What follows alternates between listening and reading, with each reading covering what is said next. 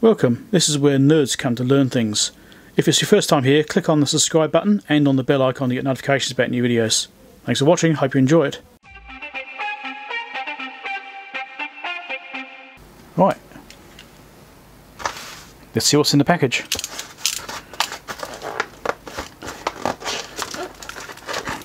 Thanks to everyone that supports me on Patreon and stuff like that too. I need to mention it every once in a while.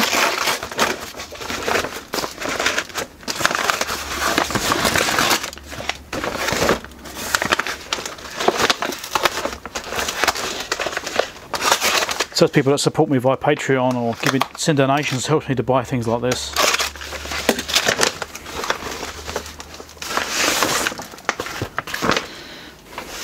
Right, this is a rather large amount of heatshrink tubing, 4.8mm, 100 meters.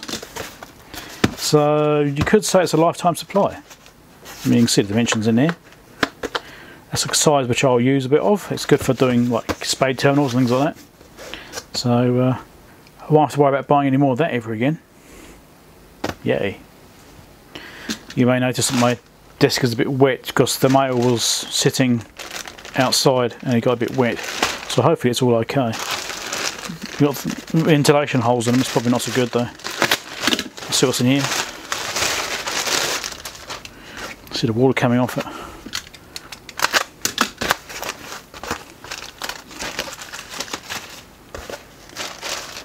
Okay, the battery holders. These are AA battery holders. That's, is that double AA or double triple A? I can't see. I think it must be triple A. It's the same as those. So we have triple A's and these AA's here. Links for these will be down in the description as well. I got these from Banggood, so you better get them from there too. I think I got them from Banggood. Anyway, there'll be links down below for these in the descriptions. Click on the Show More tab and you'll see those there. Don't go yet, go at the end of the video, alright? Because I want you to watch the whole video, because otherwise it affects my stats. So I'll look at them at the end. Okay, so yeah, those are AAs definitely, and those are AAs as well. Just obviously just different format. So yeah, that's alright. Different holders. This one allows you to actually screw it down to some surface or mount it because it's got those two holes there. This one doesn't have that option. So it depends on how you want to use it really. I've got more coming as well. I've got some triple battery buns. I think I ordered some more like this as well. This is the 18650, which is actually a charger. This is 3.7 volts. So this is already really close to what I need. You know, it might work. I might just be able to use this with this power supply here. But anyway, I'm getting sidetracked. I'll be on about that. We'll go to something else. This is Mailbag. Mailbag. Project something else. That's another video. There'll be a playlist somewhere for that. Go and look at them. Right, let's see what's in here. Now this is printed papers on here, and I've got an idea what it is. There could be a few things. So we'll see what that turns out being.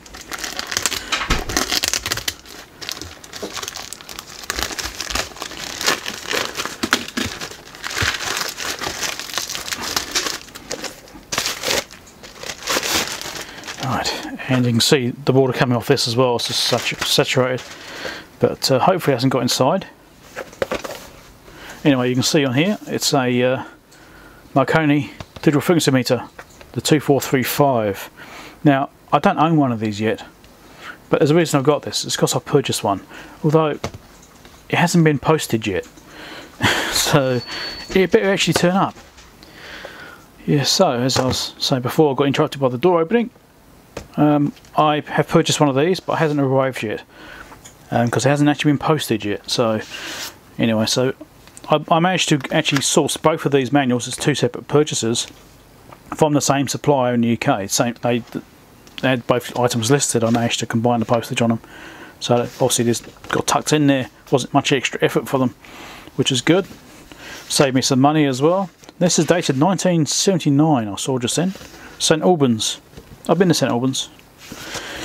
Anyway, yeah, you go, December 79, just there. And that's what the actual unit looks like. So I thought, oh, I'll get one, another nice little project to do. In theory, it's supposed to do 2 GHz as well, so it could well be very helpful. I think the one I purchased has a fault. I think it did, from memory, which means it's going to be a project as well. So if you're interested in seeing that, make sure you subscribe and click the bell icon to get notifications, because once it arrives I'll be doing a video on it. And this is just like a general operation manual, that sort of thing. Circuit diagram, that's handy. There we go. Other way up. There you go, circuit diagram in case you need to see it. Hope you can read it. Nice still. So if you need that circuit diagram, there you go. Well, it's a block diagram, sorry, I'll get it right, won't I? Block diagram. Circuit diagram probably here too. So I'll tuck that back in there. Let's look at the actual other manual. So that's just the operating manual, and this is the service manual. So it should actually be decent information in here.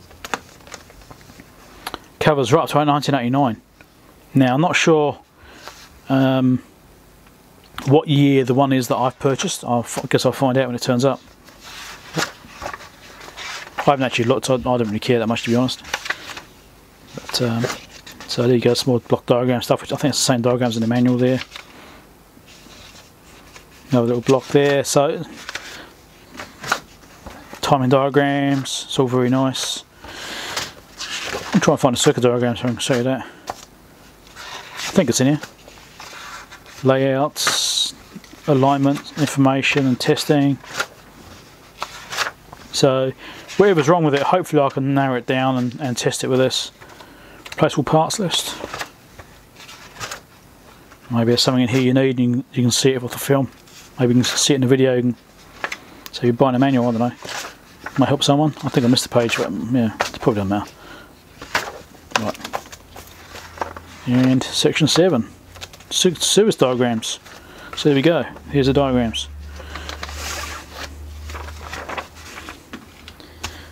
Okay. Hopefully that's big enough for you.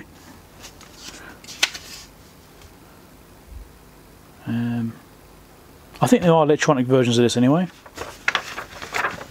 There's layout diagram on that side.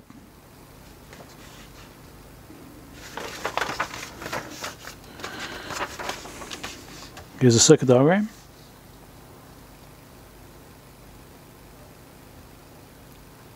I doubt you can read that, but, and another layout there.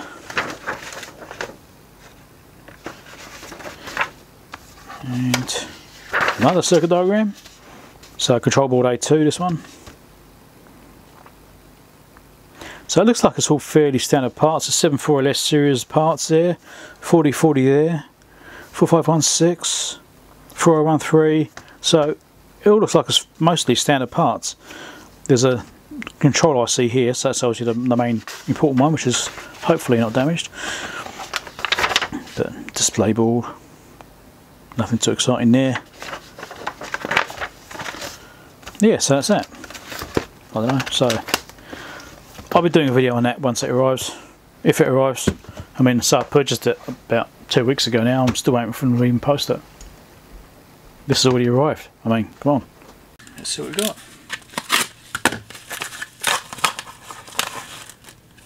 Wow, look at the state of them. They're not new. LM2925T. Whole bunch of used parts. Desoldered. Corroded. Yeah, okay. That's not what I was expecting. Picture said new. I've got another one here. I bet these are the same. They look like exactly the same packaging from the same person, so it makes me wonder. Ordered a couple of different lots from China, you see.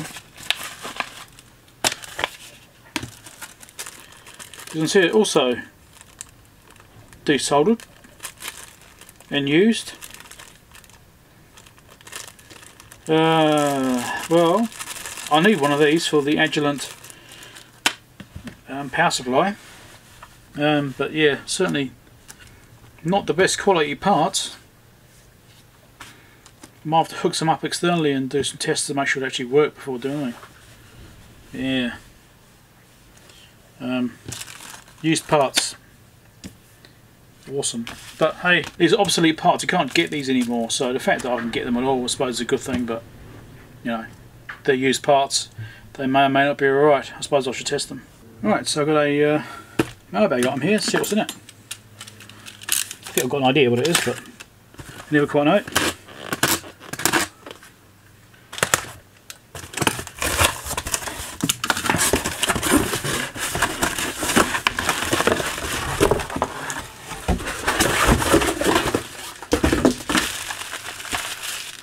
It's a MacBook.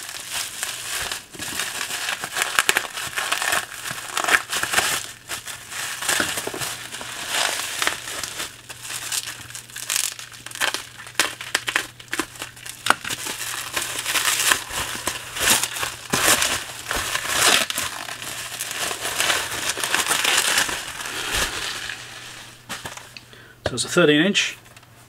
I'm not sure which version it is. Tape and stuff on the bottom. No, it's an AT1278 13-inch, and this was purchased as a 40 unit, I believe. Let's have a look. Screen doesn't look broken. Bottom case is off. It's okay, no screws in it. A few little scratches on the top.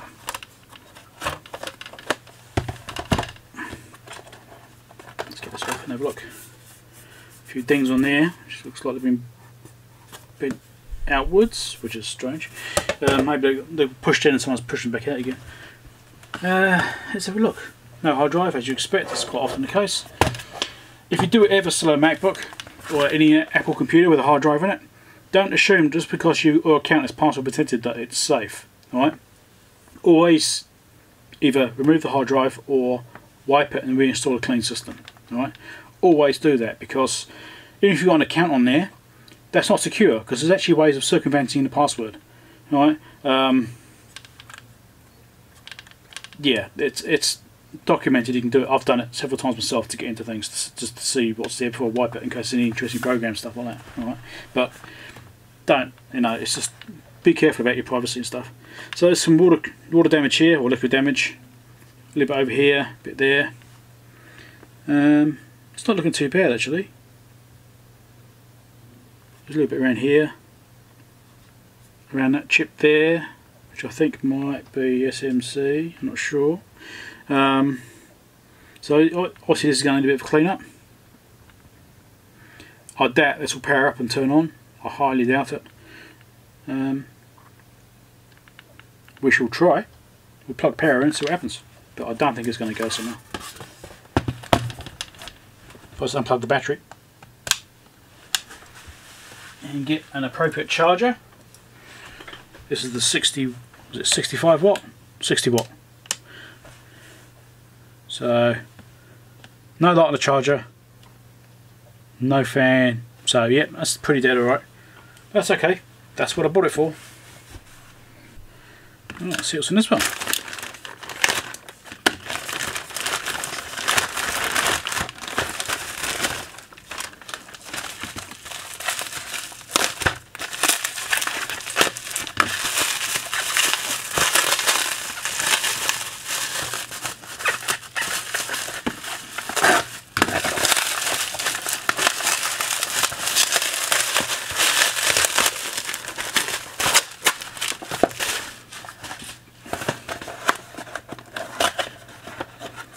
Open.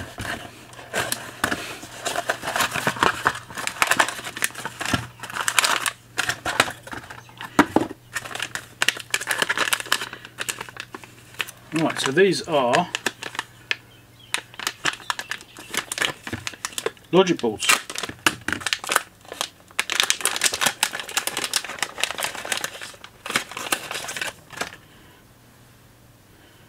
Now let's just get one of these out.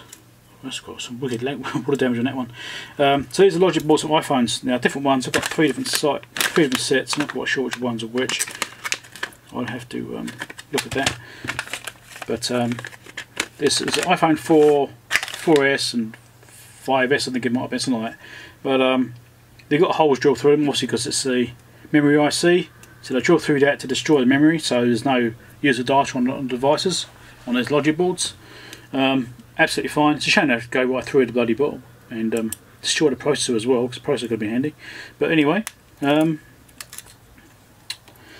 try and get one of these off and have a closer look at it. So it's got the connectors on there. It's got liquid damage. But the reason I've got these is really for practicing on. There's some parts on these which may be helpful. I'm trying to think of the focus. Come on. Alright. But it's really for me to practice desoldering and stuff on, because this is really small stuff. So if I can work on these, it'd be good. You know, I just want to practice my soldering skills on some boards which don't matter. You know, taking parts off, putting them back on again, that sort of thing. Because I'd rather do it on parts which don't matter than things which do matter. Alright, I don't want to be practicing on that. So because all this really small micro soldering is something I'm very new to, I want to practice that a lot more. Right, so I've done a little bit of work on MacBooks already, and I've been sort of stumbling through that. It's not been too bad. I've made a couple of mistakes, but things which are going to cost you money to fix them. But you know, I have to buy parts to fix them. But that's okay. That's part of the learning process. But the idea of getting these is so I can practice on stuff which doesn't matter and try and refine my skills somewhat, because I certainly need to do that when you're doing stuff which is so small you can barely even see the parts, right? So got the tiny little parts in there. I'm not even sure what size they are. It might be 0201s or something, I don't know, but they're absolutely tiny as 0402s probably. But bits that big, you got to solder that, okay? So there's even smaller bits down here. I think these might be 0201s. Just there. At least they're connected there. They're absolutely tiny. Alright, so I want to practice some stuff this small and see if I can get any good at it or not. We'll see.